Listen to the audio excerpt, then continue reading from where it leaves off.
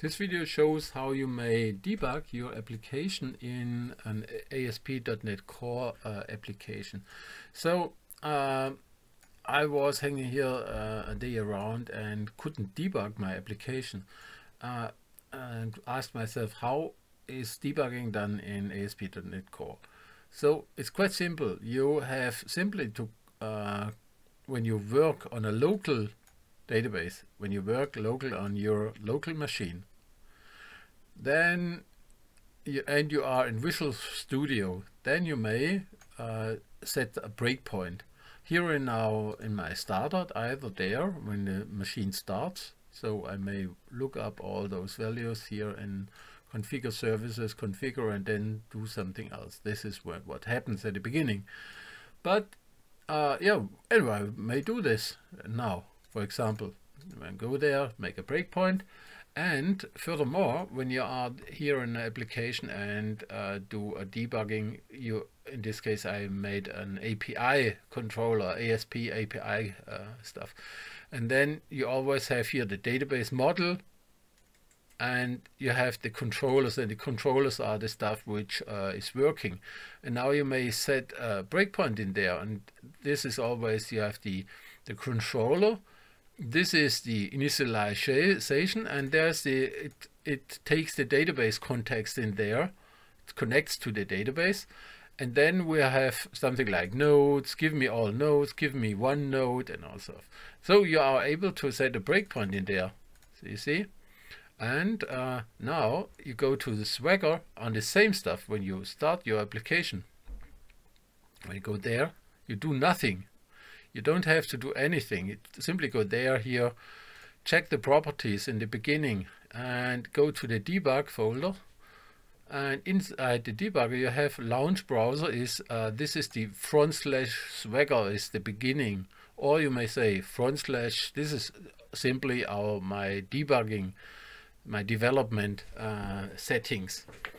And when I go there, I will say here, this is the HTTP default. If you start with HTTP in default, but normally you have to you should select SSL, even if you take the entity encryption from Google, and you should always take a SSL or HTTPS format. And now you see nothing else is there. You don't have to enable native code debugging, no enable SQL Server debugging. Take this out, and now we start there. We have two positions. We may start in the IIS local, so we get here an icon where the local IIS Express is running, and that's good. Now I'm starting this one, and you will see there's now a small machine coming up here somewhere. And you see the breakpoint goes straight in there. And so this is when the application starts on my machine. So I'm able to debug that stuff on my machine. Now I say continue, and I don't have to set any, I don't have to connect here in the debug, the attach a process or something like this. This is not necessary on a local machine. And where did we start here? Then it starts with a Swagger, as we said, Swagger, /Swagger, and this jumps to Swagger index. And now we go to the nodes. And I said, okay, here are my, if I take nodes in here, and here's my website, my front end. Now when I push the refresh button here on my front end, go here to my get API /nodes and say try it out. So it tries this small stuff, and as soon as the command is here set, it jumps in there and it creates the task action result enumerables. I don't know how the word in English is. And now I may take this one, let's say, drop this to our add as a result into one in watch, then you have the result in there. You may go by a between step and say make a here as a result is this list and development state. You will see what is in there, and you have normally the result somewhere in here. I can't show it at the moment. Result value. Now here we have here result view is 2 values, and these results and these results are in there.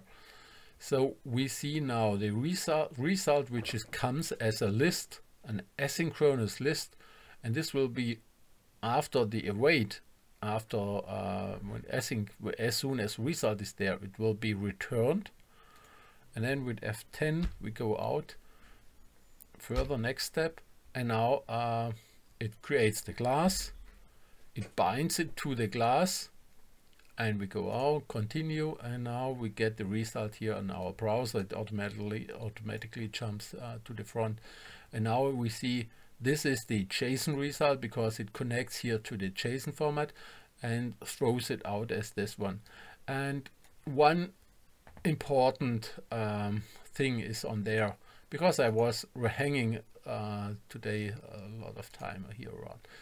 When you create something and there's going something wrong with the API, with the DBContext, and you start it because the server is offline, because the server you have a wrong development connection string, and now when you try to get this one and try it out, then you will get a big error. So there's a big stuff around there.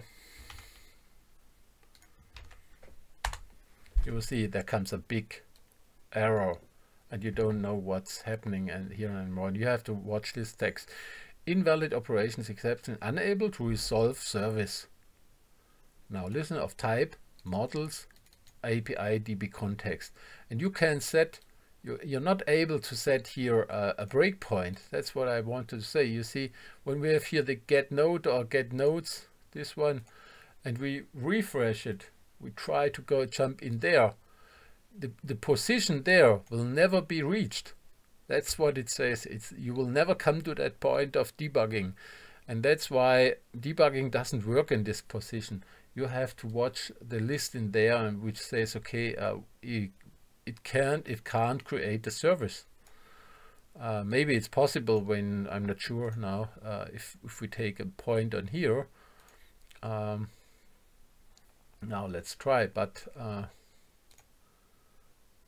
even then we are not reaching this position, so I'm not sure how we can get to this connection string, because it's not there. Yeah, it's not there. In my case, it's not there because we have not these 2 lines in there. It never connects to this position. And now, as soon as I make here a injection available, so this is all what it does, it gets the injection. And when we come now to this position, we have now this, try it out, get the position again, and now it jumps to this to the base, to the return value of the modules. And you see it gives us back a database connection, and then we go on, and as you see, it jumps now into our controller, and we always have the position in there, and we always have the values of the return values, these lists what we have.